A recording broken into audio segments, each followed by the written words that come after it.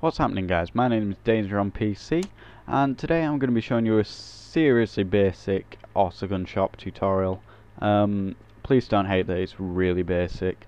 I'm still quite basic at E2 as well. So let's get straight into it. So you want to go to the Q menu, then Wire, and we're going to go to console screen. Pick whatever model you want and just spawn it in. Then we're going to want to go to expression 2. We're going to want to make a new expression, and we're going to call it GunShop tutorial. Just delete those so I don't accidentally muck them up. I'm just going to put V2 on the end because I tried earlier. And let's spawn that in. Then we are going to need a ranger, wherever that's gone.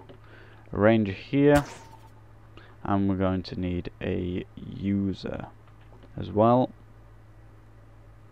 Put that there, and then we're going to need a money pot as well, so we're just going to stick that there somewhere. Right, now what we are going to want to do is select our inputs and outputs from our expression 2 chip. So our outputs, well, what we're going to want to do in the end, we're going to want to spawn a gun. So what's going to actually spawn the gun is the user, so we're going to have U1 in there. We can delete trigger and persist. Inputs, well, we're going to want our screen to be an input, so CS Y-link. Then we're going to want our money pot to be an input as well, so we're going to have pot.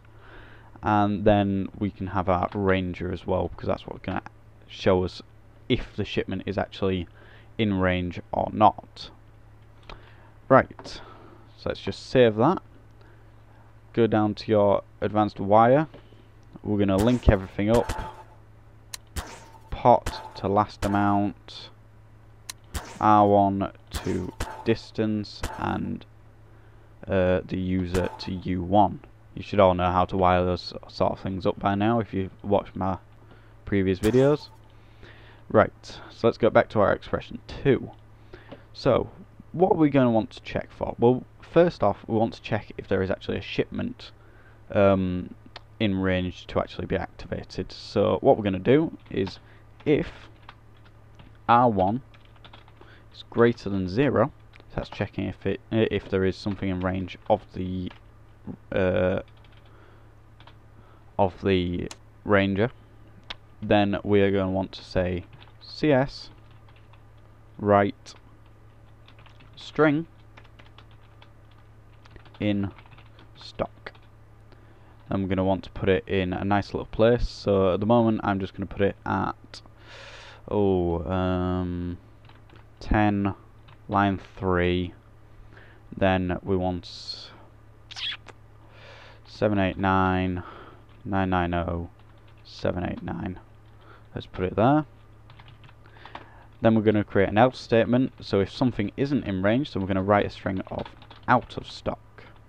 We're going to have that at 10, would help if you close the brackets, 10 3 999 700 999. Now that's going to flash red and white. So, oh bloody hell, I forgot all the layout and everything. Let's just comment that off there. So what we're going to want to do is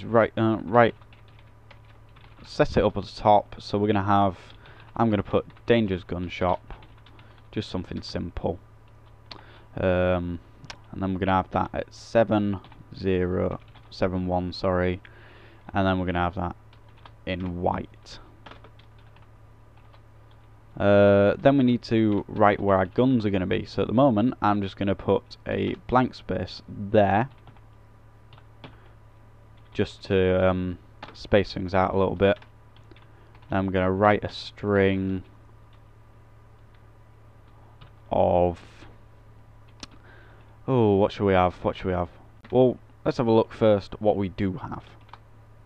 So that's going to error for a moment. Let's have a look what we do have.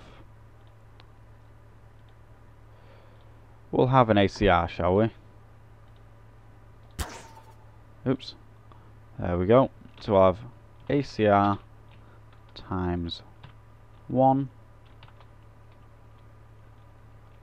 I may not be able to do this on here actually, just thinking, but hopefully we will, and we'll put that in white as well.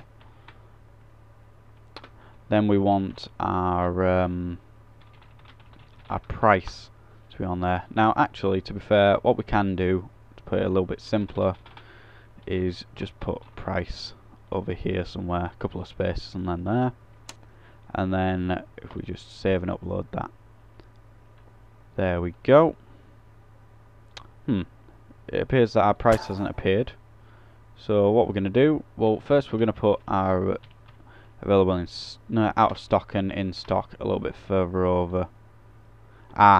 There we go, I see. It's a little bit too far. So we're going to go to 18 and 18. Let's see if that's... Now sometimes you do have to remove the console screen and bring it back in because it is a little bit buggy, but it's not a big deal. There we go, see? Right. So you can do this for many guns. I'll just show you. You can just create R2, U2 up there, so on and so forth, and just change it so that they're in different positions and all that. Right, so let's get down to the actual core doings of this. So how much is our ACR worth? It's worth 400, right. So we're going to check if pot is equal to 400, then we're going to activate our user, else our user is going to be off, like so. Now that should mean that if we do get if there is 400 in the money pot, then the user will turn on and spawn the gun. If there isn't that amount, then it will be 0, like so. Now let's see if I can do something about this. Can I create a shipment? No, I can't. Bugger. That's not good either. Would help if I wasn't a spoon. There we go. Right. Well, I'm not going to be able to show you guys it actually working. But I promise you it does work. I mean, I can stand in range here, look, and it's in stock. To fix that, as you saw then, it's on the edge, so there's 4 characters at the end, so all we need to do is put 2 spaces there and 2 spaces there, and then it should be fine, like so. I can show you if we put a box in the way, then it'll turn to in stock. If we remove the box, then it'll turn to out of stock. I may be able to show you actually the no, never mind then. I have tried. But anyway guys, that's a basic GunShop tutorial. If you have any issues or anything, then just comment below the video. It should all work fine. Don't forget to like and subscribe guys, and peace out.